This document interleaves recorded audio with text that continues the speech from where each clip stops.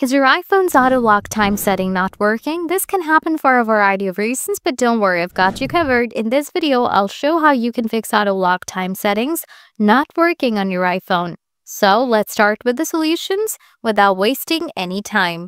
Solution 1. Disable low power mode. Open the Settings app, tap Battery, toggle off low power mode. After that, check if auto lock works as expected. Solution 2. Turn off guided access. Open Settings, scroll down, tap Accessibility, scroll down, and tap Guided Access. Toggle it off. Solution 3. Check auto lock settings. Open Settings, tap on Display and Brightness, scroll down, tap on Auto Lock, select your preferred time, check if the issue is fixed. Solution 4. Update your iPhone. Open Settings, tap General, tap Software Update. If an update is available, download it and install it. Solutions. Reset all settings. Open Settings, tap General, scroll down, and tap Transfer or Reset iPhone.